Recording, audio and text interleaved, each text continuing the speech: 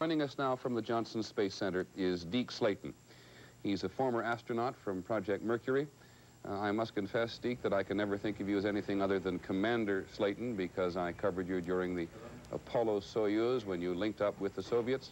You've heard that criticism from some members on Capitol Hill today. Too much PR, commercial pressure on the Apollo program, on the Shuttle program. What's your answer? Well, I can't evaluate that, Peter. I don't think there's too much pressure. Obviously, NASA wants to get off on schedule, but I think the things that have happened have been good judgment. They've delayed when it made sense to delay. The problems they've had on the ground are the kind you want to have on the ground, and I don't think they've panicked into this flight. The PR part, obviously, NASA needs PR to keep their programs going, and this isn't the kind of PR you need, obviously, to have a successful program, but it's been said many other times this evening, that's the price you pay for progress, and we're just going to have to get our marbles back in the sack here and figure out what happened and get on with it. Well, I don't want to be too callous about this, but even though this is an enormous tragedy for the nation, I'm very struck by how the nation's young people were engaged in this mission, largely because of Christa McAuliffe.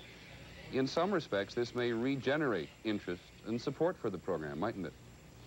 I think that's very possible. I think people have gotten blasé. They've presumed that we're going to have 100% success always, and I think people have to recognize that every element of this program involves people, and there isn't any perfect people around this universe, unfortunately. So it's inevitable, as John Glenn said. It was going to happen. It was just a question of when. And I think maybe there is a message there, and the young folks are going to understand it, and hopefully it'll cause them to work harder, to study harder, and to do good work, as old Gus Grissom used to say, and make this thing work right. Do you have any answers tonight, or any partial answers that NASA has not given us because it doesn't want to go public at the moment? No, I don't. I, like everyone else, have observed the tapes a number of times, and my personal opinion, if I was forced to make one, would be that it's start looking somewhere around the engines, because most failures happen when something's in a transient stage. The engines were in a power-up stage from 65 to 104%, and that, to me, would be a likely place to look first, but that doesn't mean that there's any more than a 50-50 chance that's the real problem. Lynn Scher in California has a question for you. Deke, you were there during the other horrible NASA accident, the Apollo fire. I wonder if you could talk a little bit about how long it took, not the program to get back on track, because we know the numbers involved with that, but what happens to your head when that happens to people you know and work with, and when you're slated to go up in a similar machine? Well, as you know, Lynn, I was in charge of the crews at that time, sitting in the blockhouse, so it was kind of a personal blow. But like a lot of other mistakes and catastrophes, including this one, you hope to learn from it. And I think we learned a lot from that particular one. It's not only benefited the space program, but a lot of peripheral industries. Your airliners today are much safer because of that accident. We discovered we had flammable materials, we had a bad atmosphere to be working with, and we've taken advantage of that knowledge and spread it off across the total economy. And those are the kind of things you hope you get out of it. You don't want these kind of catastrophes to have happened in vain. Can you give us... You want it to be worthwhile. Can you give us some sense of hard numbers? When Grissom, Chafee, and White were killed in that fire on the pad in '67, the program, as we said, was delayed by 22 months. And there is commercial pressure, and there is military pressure on the shuttle program. What does this do to that? Oh, the pressure's still there, but I don't think anybody's doing anything stupid. They're going to have a highly qualified board to look into this thing properly. They'll try to find out what exactly happened. If they're lucky, they will. If they're unlucky, they won't, and they'll have to do a shotgun fix like we've done in the past, fix everything that might have caused the problem, and that'll obviously take longer. But I'm firmly convinced that we will find out what the problem was, it'll get fixed, and we'll continue on with the space program, and we'll all be smarter for it. And some things won't happen as fast as people had hoped they would yesterday, but they will happen. Let me ask you a question that I suspect you do not want to answer, which is, what about from a strictly personal point of view? Is it a question of just getting back on the horse? How does one, as an astronaut, convince oneself to go back in a different machine?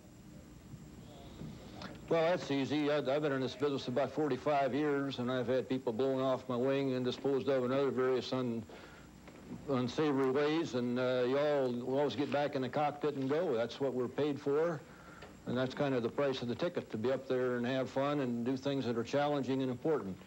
And I don't think any of us in the business look at it any other way. Commander, or Deke, as many people do know you, I continue to know you as Commander, thank you for joining us this evening. And it is indeed worth pointing out that this catastrophe occurs after 24 successful missions of the Space Shuttle program, and while it raises the questions today of the viability of a manned program in space versus an unmanned program, you cannot help but get the impression that the overwhelming sentiment, both in the Congress and at the White House, and clearly with the people in the space program, that the manned space program can, will, and must go forward. Joining us tonight from our Washington bureau is ABC's commentator George Will. George, I know you have some thoughts on today and what it means in terms of both the world out there and the real world we live in. Peter, this was to be the teacher's mission. It combined something that Americans believe in very much, science, and the old simple schoolroom. It was to be an orbiting schoolroom. And in a terrible and cruel sense, it was just that. The nation today was taken abruptly and harshly back to school and taught a few things. The legacy of this mission, and those 7 people certainly did not die without a legacy, is a heightened, renewed appreciation of the terrific heroism of the people in the space program, who are dealing with very violent forces, with a very small margin of error, and doing it brilliantly. A recurring theme today, Peter, has been that the space program has become almost too good for its own good, in the sense that it's a bit like DiMaggio. He was such a graceful man, made so many things look so easy, that people began to not appreciate him anymore. People will now have a quickened sense of this. Congressman Brown said a minute ago he thought this was a setback for the program. I disagree. I think this will cruelly, at a terrible price, purchase for the space program the kind of appreciation that the country owes it. Furthermore, it teaches the country again the high price of progress. The history of progress, Peter, has been the progress of turning very risky things into very routine things. When we started to build in this country bridges and dams, a lot of bridges and dams fell down and a lot of people died. A lot of trains crashed and planes crashed until we got to be routine about flying across the country. This is a step, a costly step, in making something dangerous routine, and I think we shall. George, I want to jog your memory a little because you haven't said it yet, but I know you wanted to say it. And that is the connection between these people who died in space today doing a job and other Americans doing a job all over the world tonight. So can I jog your memory on what you wanted to say? You're quite right. Most of us, Peter, most of the time, live in blissful ignorance of what a small, elite, heroic group of Americans are doing for us night and day. As we speak, under the oceans, American submariners are doing something very dangerous. People will say, well, it can't be dangerous because there are no wrecks. Well, in the first place, we lost a submarine a few years ago. But more than that, the reason we don't have more accidents is that these are superb professionals. But the fact that they master the dangers does not mean the dangers aren't real. As we speak, Peter, somewhere around the world, young men are landing high-performance jet aircraft on the pitching decks of aircraft carriers at night. You can't pay people to do that. They do it out of love, of country, of adventure, of the challenge. We all benefit from it, and the very fact that we don't have to think about it tells you how superbly they're doing their job, living on the edge of danger, so the rest of us need not think about, let alone experience danger. George, Will, thank you very much for joining us. Of all the things, I must tell you, a very personal observation that has struck me today, in all the phraseology that has been used about the heroism of the people in space, so far I think it's this line from James Michener in some respects, who said in all of the talk he had with all of the astronauts in the space program and the research for writing his novel, he never talked to them about fear. This also appears to have been one of those incidents which get so indelibly marked in people's imagination that they remember where they were, as so many of us remember where we were on the day that John F. Kennedy was assassinated, where we might not remember where we were on another catastrophic occasion. This was one of those days, and as we said at the beginning of the broadcast, this has affected the nation, all across the nation, in big towns and little towns, cities, villages. Everybody has shared in it, in part because so many of us saw it.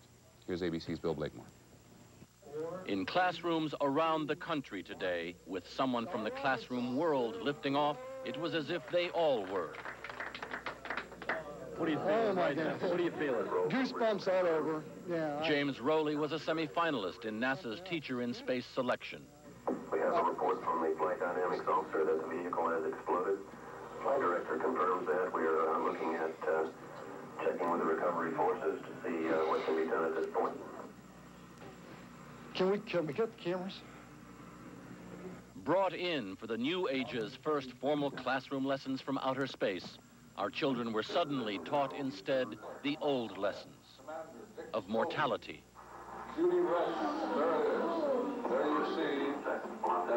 Of the real risk, which gives any victories their meaning.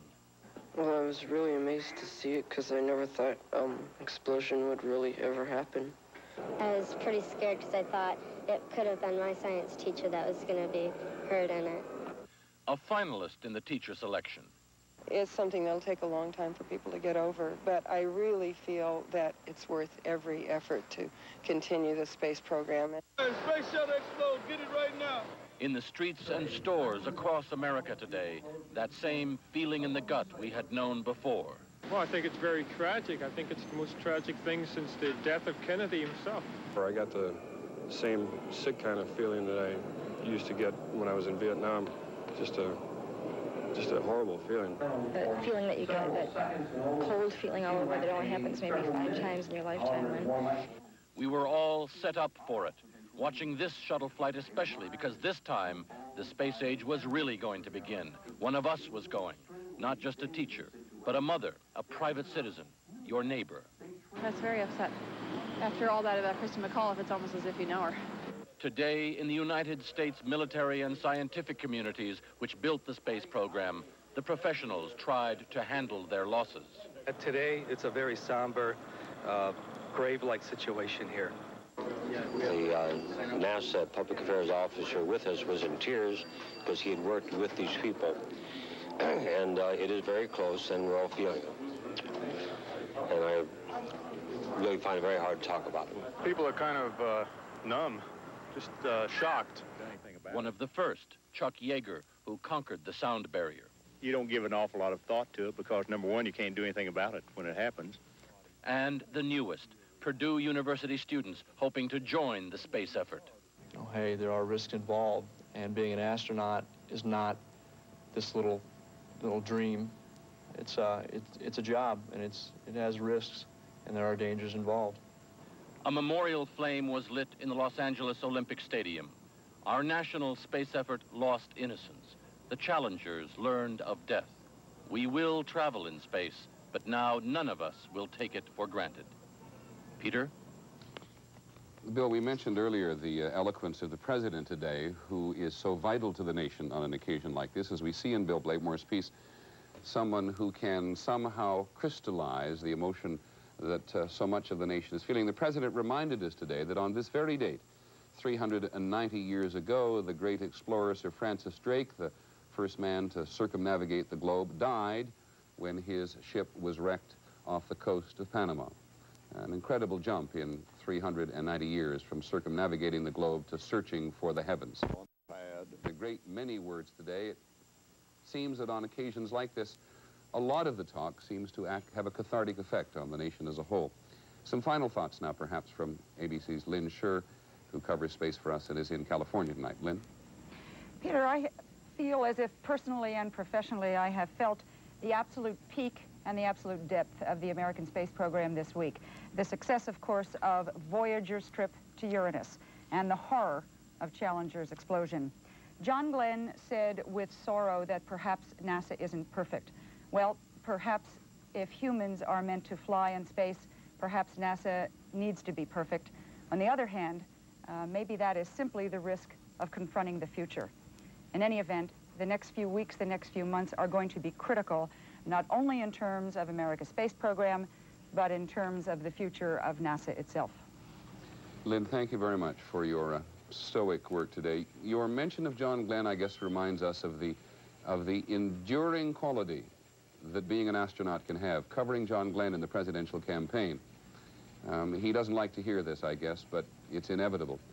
Covering him, I think it was in a supermarket in Iowa, and people not recognizing him as a presidential candidate as he would like them to do, but people rushing up to him and in many cases bringing their children to him and saying, we named this child, this boy child, after you, John Glenn, because you were the first man to completely circle the globe. And it stays with them always.